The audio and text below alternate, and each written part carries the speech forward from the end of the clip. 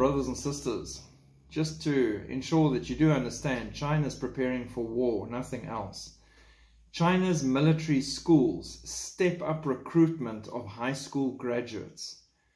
They've stepped it up recently in a bid to upgrade the armed forces' capacity to wage high-tech warfare.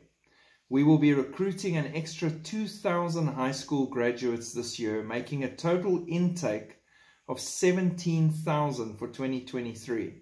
A training and educational official from the ruling Communist Party's Central Military Commission said a total of 27 military schools will be recruiting, including 10 linked to the People's Liberation Army, 5 from the Navy, 4 from the Air Force, and 1 from the Rocket Corps. In addition, 4 People's Armed Police universities will be seeking college-level recruits, along with 2 colleges training people for Strategic Support Force, the Space, Cyber, Political and Electronic Warfare branch of the PLA. Choose a military academy and dedicate your youth without regrets, it says.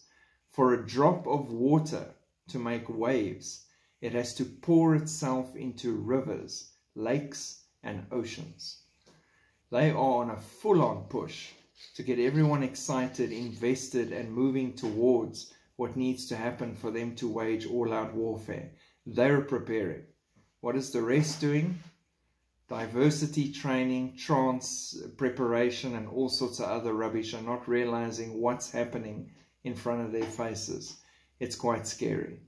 But yes, again, all of this is going to kick off within seconds of the restrainer being removed. Of that, I am certain at this stage of the game.